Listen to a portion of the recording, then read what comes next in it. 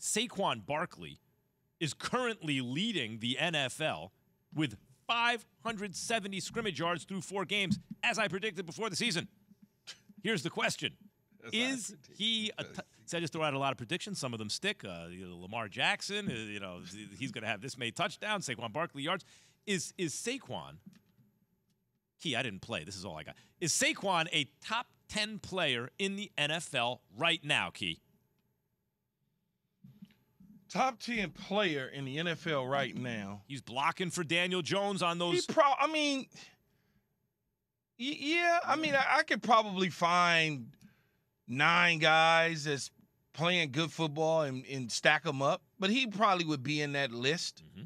He probably would be in that list because of, you got quarterbacks, right? You're gonna have Patrick Mahomes and Josh Allen and all the QBs. So you got like 5-6 quarterbacks, and then you got some receivers and a defensive player here. Or if you go by position, Key, Michael Parsons. If you go by position and you're the best at your position, there are 11 positions, right? And the offensive line, you're not going to take a left guard, right guard. So if you're the best at your position, you probably are around top 10, right? He's not a top 10, guys. He's not a top 10 Key because I devalue the running back position.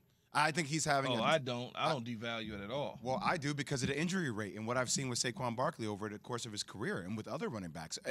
I think Saquon is playing like a top 10 player. Wait, why is the injury rate affect? Like, injury rate shouldn't affect how you value him at the moment because he's not injured. Jay, right I played with Curtis Martin, who's a Hall of Famer.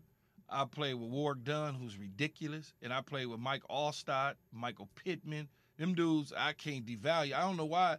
I mean, they did so much for our teams.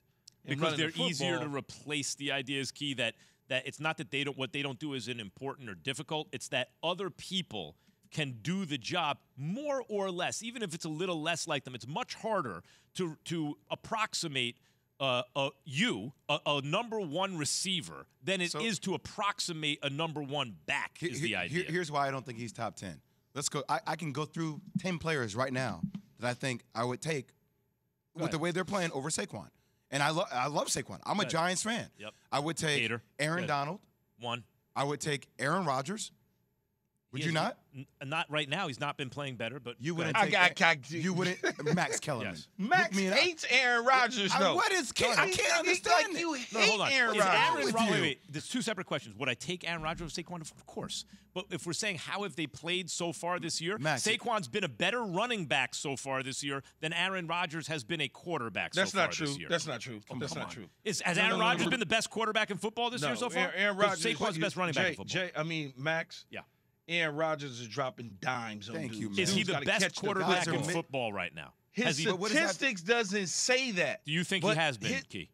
He's been flawless as far as I'm concerned. All right, consensus win on that one. We'll take, I think there are a handful of quarterbacks so far who've played better than Rodgers. He threw a pick 6 at home last week against the New England Patriots. You'll never see that again. Right. You won't see it at all. Second one at home, and it's stupid. Sure, go ahead. Okay, so that's 2. Okay, Patrick Mahomes. Yep. Key, cool with that? Okay. Just read. Gotcha. Josh Allen. Mm-hmm. Okay. Cooper Kupp. Season-wise, okay, that's fine. I mean, Cooper Kupp's been very good. Devontae Adams, Justin Jefferson. No on Devontae so far. Micah Parsons. Parsons, yes. Let's leave quarterbacks aside for a second because quarterback is. But you can't leave quarterbacks aside. What I'm saying is quarterback is so important to the team. A running back will, of course, a quarterback. Really, what we're talking about is for his position. He's no. number 1. That wasn't the question. The question was, is he a top 10 player in the league? The question was, is he a top player at his position or top 3 at his position? Top 10 player in the league. So that has to include Let's change it to top 10 non-quarterbacks. Because otherwise it becomes a quarterback list, guys. You want to just do a quarterback list? I said that at the top. I said at the top, Max, you're going to pick, you saying top 10. There's going to be 6 quarterbacks in front of him. Then there's going to be a couple receivers. Sure. They're going to be Aaron Donald and Michael Parsons. There's going to be quarterbacks, please. There's going to be those guys, Max. Fine. So let's do non-quarterbacks because otherwise Max Crosby might be in front of him, and he's a kicker. Okay, let's talk about non-quarterbacks. Is he a top 10 non-quarterback in the league? Yes. Key? Just slow it down. Let me think. He's playing right around that 10 to 15 mark. Okay. 10 to 15. I think Saquon has been so much better than all the other running backs so far this year that unless you say running back, see, Jay, there's a difference in saying running backs are not important because you can approximate a running back with another guy. But sometimes a guy pops so much over the next guy that it's harder to approximate him. Like, I don't see, there's guys in San Francisco like Deebo Samuel that plays a little bit of both. Receiver, running back, this, that, and the other. Yep. So when you start saying, well, Saquon is this and he's doing better than that, I love Saquon. I think Saquon, I want him to go to a team that can win a championship for him before things run out. He run out of gas. But when you start talking about top players, it's very difficult to pin down where he fits in those top players. Certainly, if you add quarterbacks to the mix, he's nowhere near Let's leave top quarterbacks. team. Alex is good. It's boring. If Max, come on now. If. I mean, what Saquon's been able to do with the subpar offensive yes, line. you got to clean out your ears, Max.